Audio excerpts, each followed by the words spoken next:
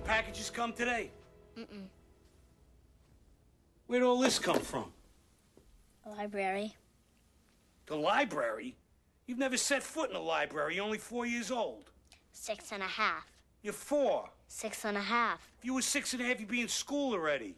I want to be in school. I told you I was supposed to start school in September. You wouldn't listen. Get up. Get up. Get out here. Give me that book.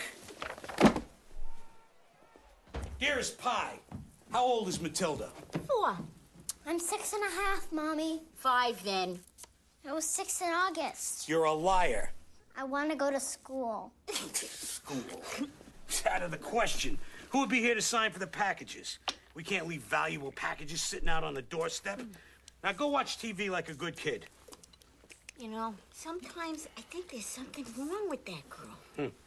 Tell me about it. Hey, Dip Face, have a marshmallow. Have another marshmallow, Dip Face. Dip Face.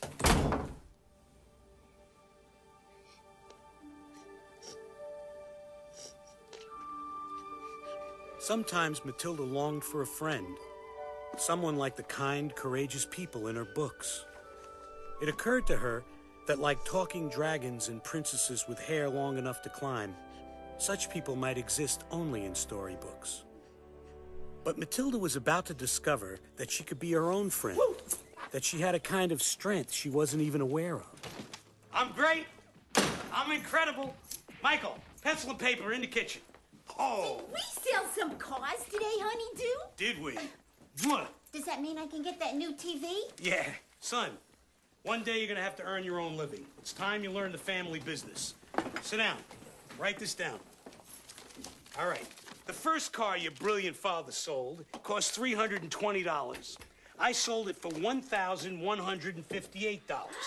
The second one cost $512. I sold it for $2,269. Wait, Daddy, going too fast. Just right. The third cost $68. I sold it for $999. And the fourth cost $1,100. I sold it for $7,839 big American buffaloes. Harry. What was my profit for the day? Can you repeat the last one? $10,265. Check it if you don't believe me.